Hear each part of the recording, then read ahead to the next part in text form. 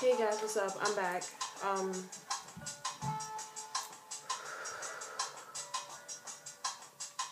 So I wanted to go ahead and do this video for a fellow YouTuber, reblogger, Freddy E. Yesterday on the 5th, Freddy took his own life. And I really don't know him. I just started watching his videos last night actually, and he's really funny, and I just felt like this was right for me to do for a fellow vlogger. His story, we don't know too well. I mean, this is a true definition. People with the biggest smiles hold the biggest worries.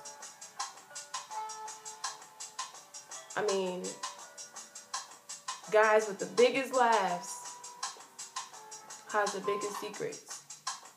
And no one really knows what was going on to his fan base. No one really knew what was going on. And a lot of us probably just now seeing it, you know, and a lot of people are really shocked by it and can't believe it.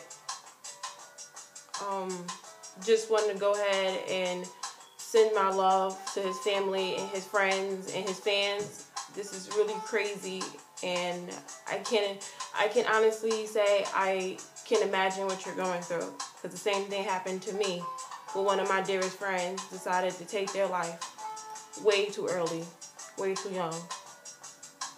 It's really hard. It's really hard.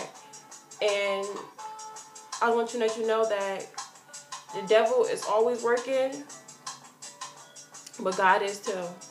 And what happened to this young man is nothing but a part of God's plan.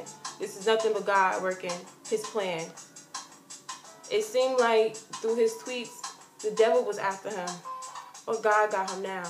He's in the hands of God, and God got him now. And I want y'all to know, don't cry. You gotta stay strong. You gotta stay strong. And remember him the way he was when he was on this earth. I was reading tweets, and I couldn't do nothing but smile at his friends, saying that, you know, he's the kind of guy that always wanted to make people laugh and would do anything to put a smile on your face. And that's what I got from his tweets. I'm sorry.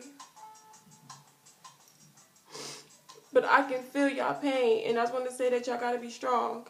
You gotta be strong. And I feel so bad for the family and friends and everybody that's so close around him. And just let y'all know that his presence will always be with y'all. And I'm sorry, but just remember him the way he was. Remember him the way he was. Thank you.